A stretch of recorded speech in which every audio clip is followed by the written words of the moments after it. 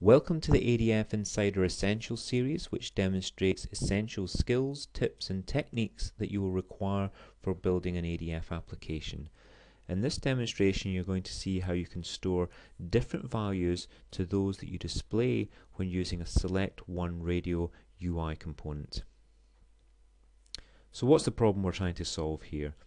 Well, quite a common case is that your database has underlying data such as an order status might be a numeric value, or you might have an order filled being a data value which is Y or N, but you would actually like to display something a little bit more readable to your end users. For example, yes or no, or the order status might be a string that's readable such as not fully entered or cancelled bad credit.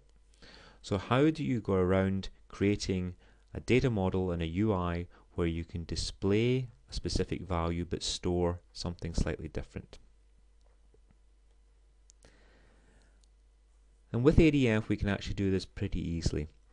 The way that we do this is we create a read-only view object, and this read-only view object holds the data value and the display value that we want to map it to.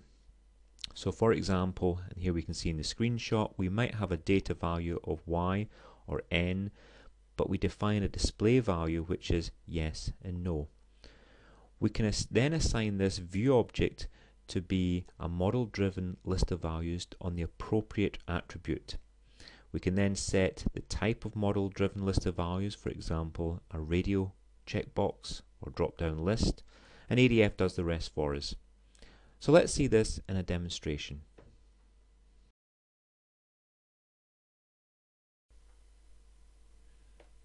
Okay, so let's look at our orders data first of all. And there you can see the underlying values Y and N in the database.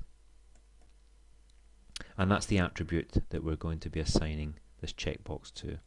So first of all, let's create a read-only view object, and we'll call this yes no VO.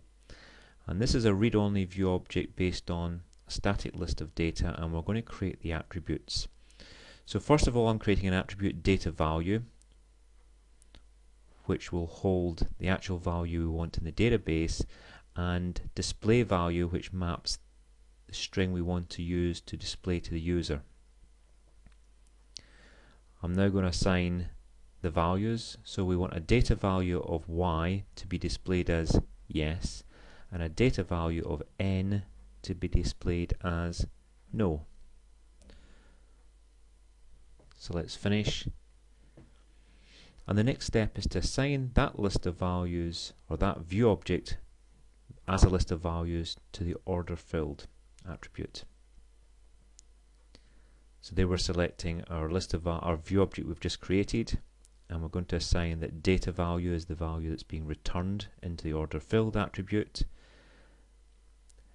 and we want this list of values displayed as a radio group, and the value we want displayed is displayed value. That's the attribute. Okay, let's save that and go to our page. And now we can just drag and drop this view object, this data collection, onto the page as a form, and there you can see the OrderFilled is already picked up to be a radio 1. So let's OK that, and I'm just going to add in a commit operation onto the submit button so that you can see the data that's actually committed back.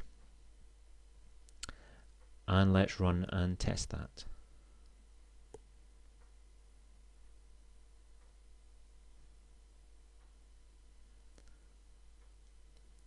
So there you can see we cycle through, we've got OrderFilled yes, here's one that's no, another one that's yes, another one that's no, and let's go on ID number 103 and change it to OrderFilled yes.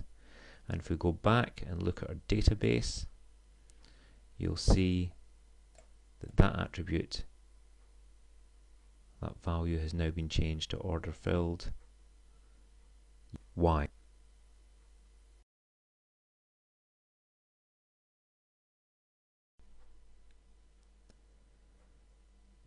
So to summarize, we used a read-only view object which mapped the data values that we wanted to have in our database to values that we want to display in the UI. We assigned that view object as a model-driven list of values to the appropriate attribute, and we defined which UI components we wanted to display that model-driven list of values. For more information, you can go to OTN. Thank you very much for listening.